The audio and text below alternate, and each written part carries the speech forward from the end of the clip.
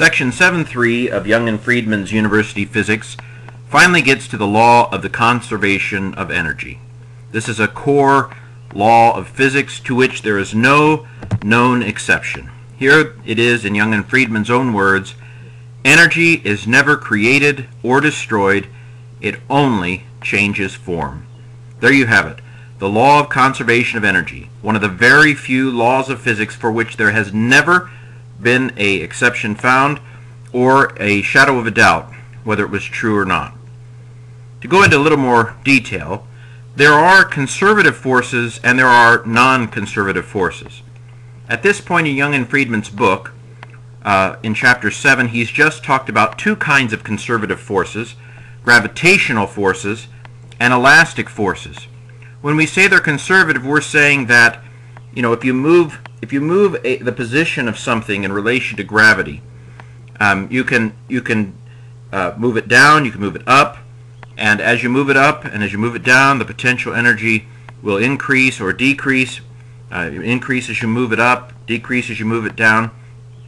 But if you move it back up, its potential energy goes right back to the amount of potential energy it had when it was at that height before. Gravitational energy is a conservative force in and of itself.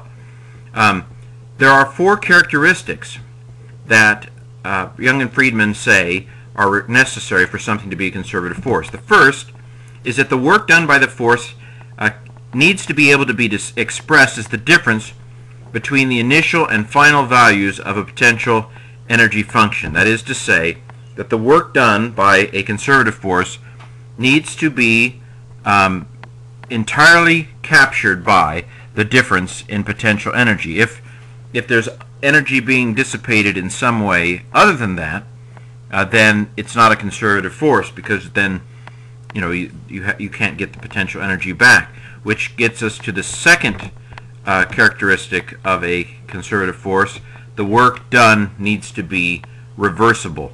So when you're holding a rock at 1 meter from the ground, it has a certain potential energy.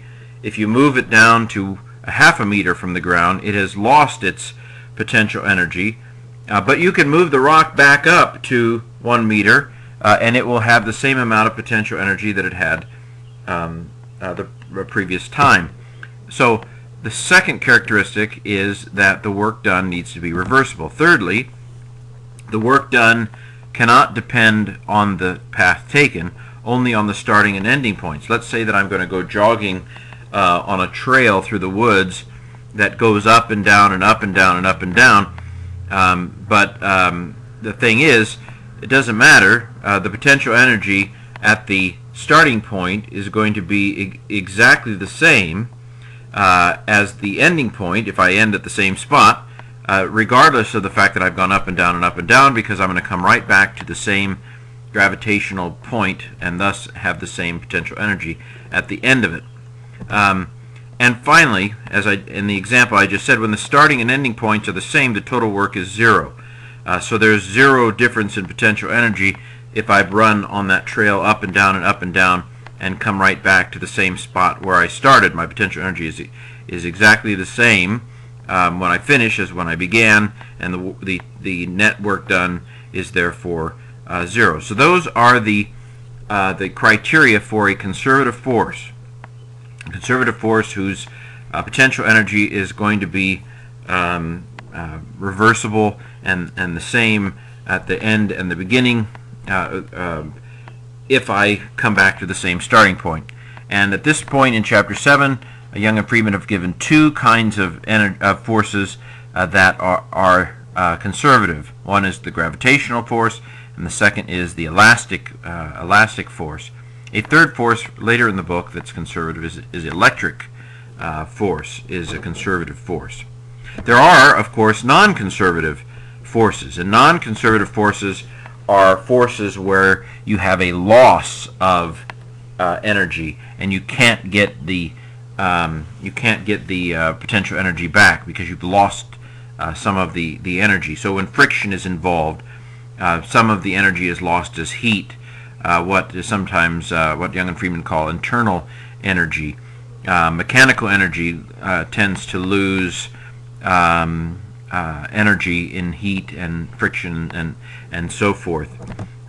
So where mechanical energy is lost in the process of a force exerting itself, that's called a dissipative force. Now, you can actually gain kinetic energy in non-conservative forces. So if you blow up a stick of dynamite, there's more kinetic energy after it blows up than there was before, but it's a non-reversible process. You can't get the dynamite to suck back into itself and back into the stick. So non-conservative forces are forces where you have some loss of energy along the way, and you just can't get it back. It's not reversible.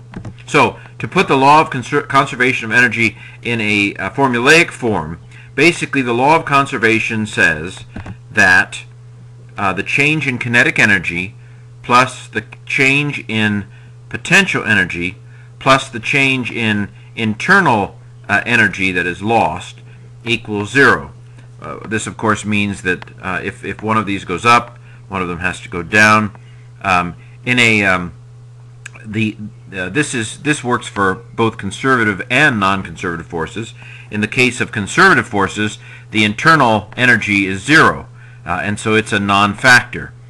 So in terms of a conservative situation like gravity or a spring, then as the change in kinetic energy goes up, the potential energy goes down, or when the potential energy goes up, the kinetic energy goes down. So you have a positive for the one, offset by a negative on the other, and it's going to equal 0. In a non-conservative situation, you're going to lose some of that energy to heat or some kind of internal energy force. So there you have it, the law of conservation of energy, one of the bedrock laws of physics.